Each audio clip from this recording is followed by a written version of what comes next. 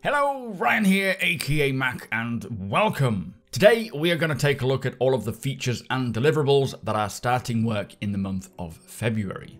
As always, a huge thank you to all of my patrons and channel members. Thank you guys so much for the support, it is truly appreciated, and if you do enjoy my content, please do consider subscribing and helping the channel to grow. So with each month passing, I do like to put together a video that takes a look at all of the work that is kicking off each month and also finishing each month, just to keep us all more informed as to what is going on in the background.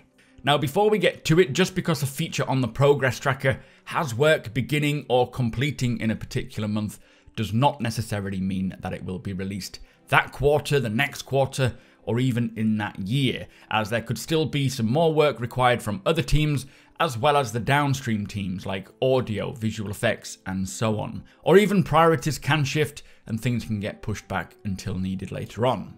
It is, however, a good guide to see what could potentially come to the PEU when, but at the very least, it shows us what work is scheduled to be done at what time of the year. So with that said, let us take a look at all of the deliverables and features that have work starting in the month of February. Now we're going to kick it off with FPS Devices Tier 1, and this is from the Weapon Features team, and says it is further work on the throwable and consumable devices like grenades and medpens. This will enable CIG to more easily create new items with different effects when used, and it will include development of deployable devices or items that can be carried around as part of a player's loadout and then equipped and deployed onto the surface. Now I know that CIG do plan to create all manner of various FPS deployables like shields, holo displays of players, a whole range of grenade types, and I'm pretty sure a mini turret was mentioned at one point, I can't remember when though. So the skies are pretty much the limit when it comes to these kinds of devices for both offensive and defensive purposes, and even non-combat specific options as well. So it will be great to see how these items evolve and what the first round will be and then the next round. And as it stands right now on the progress tracker, FPS Devices Tier 1 has 21 weeks work that kicks off around now and is set to complete around early July. Next up, we have one from the Planet Tech team, which we actually just heard about a little bit on Star Citizen Live, and it's called Lava Tech, and this involves modifying and tuning river tech to produce impressive lava rivers and lakes. Now this will of course be for the planets that require it. There is one in Pyro, I think, and I do feel alongside the fire tech that CIG have been developing, this could be quite an interesting combination. Hopefully once Pyro does come, or whatever planet that has lava on it, it'll be ready for it. I know they said during Star Citizen Live that they're not sure if they're going to get it ready for the first iteration of Pyro, maybe later on, but this work is kicking off this month and has 5 weeks work, which will come to a close mid-March, so if they make good progress here, then there's a good chance that we will see it when Pyro does eventually arrive. Now, a favourite of mine, and one that I have been excited for ever since we heard about it, is long-distance probing. Now this is for how exploration will evolve, and it involves the process of firing out probes long distances that travel at the quantum travel speed into just black space and then waiting for data to come back to analyze, so we can determine if there is potentially any anomalies worth investigating. So they'll send out these probes, they will have a radius in which they can detect certain signatures, and then based on our knowledge of what puts out what signature, we can determine whether it's something we want to look into further or not. Now this isn't actually the work on the gameplay, it is creating, I assume, the back-end system to allow it to work, as the work here on the progress tracker is from the Systemic Services and Tools team, so Tony Zurevek's team.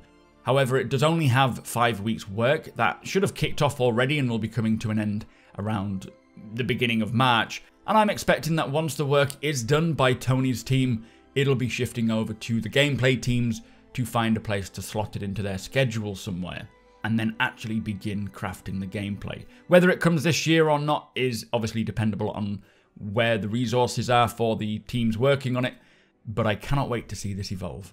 Now, one quick one here, we have AI arcade machines. As we have heard recently, this is an AI behavior where NPCs will play multiple rounds on an arcade machine with various emotional results depending on whether they win or lose. This was spoken about in the monthly reports, as the AI teams are working on this now and will be a part of the whole big AI system that will give each NPC their day-night cycles.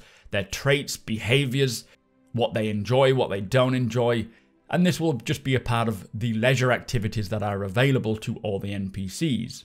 It is also going to be needed for Squadron 42 as members of the crew will be relaxing when they're off duty, so that's why it's probably been prioritised. The work here though lasts 7 weeks, that looks to complete around mid-March. Now this next one is one that I am really looking forward to seeing, and is the final part of the player interaction experience, which is also known as PI. And it is the tier 2 version of this. We have tier 0, tier 1 and tier 2. And this is the visor, hood and helmet. Now it'll be quite a while until we see this, as it has 33 weeks work from the active feature team, kicking off around now and finishing at the end of September. But this says that it builds on the existing helmet hood with a new look and feel. It also includes a new equip and remove experience of the helmet, a boot up and power down sequence, and transitions between FPS and ship hoods, so when you're getting in and out of the ship. So this will have brand new hoods for all of the helmets that we have, and CIG have mentioned in the past that many helmet hoods will be specific to the intended helmet's role, like combat helmets having more combat specific heads-up displays, exploration helmets having hoods that are contextual to that role as well, and so on, maybe environmental readouts. And with the ability to physically take off and put on the helmet and then carry it under your arm, they will become proper physical items, not a instant box that we get when we're looting them.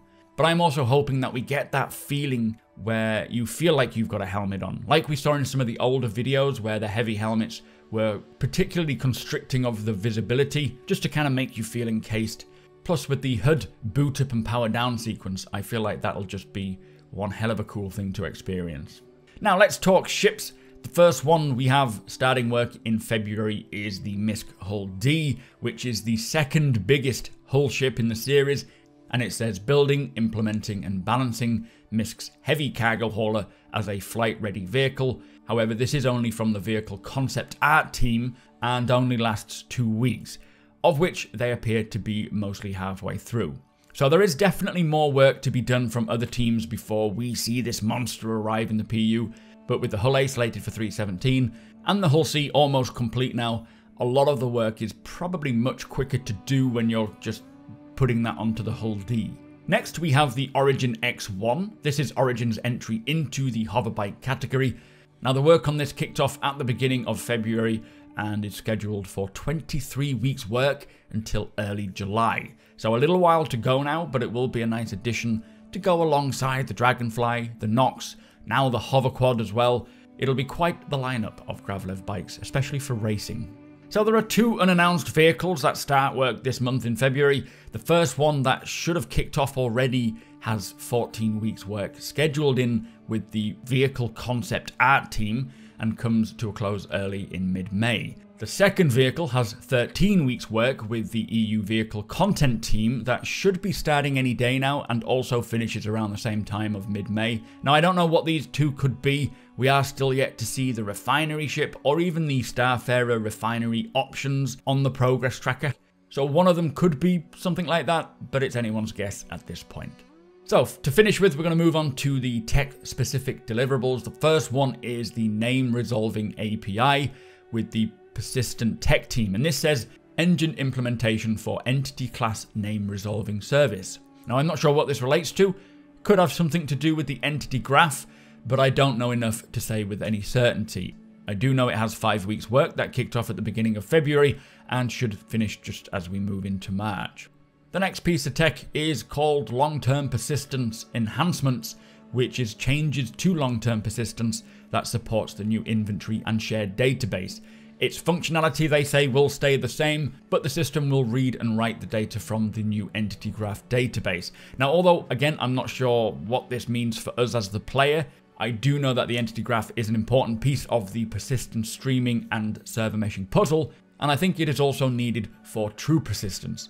Anyway, this only has 5 weeks work starting around the end of February and should finish right at the end of March. And the final piece of tech we have is Look IK Architecture Refactor, which is to update the existing Look IK system to remap I trajectory to use I expressions that are defined in rig logic. So it sounds like it's going to be more accurate I looking directions and so on. which we did hear about in the monthly report about the NPCs no longer staring straight at you or looking a little odd.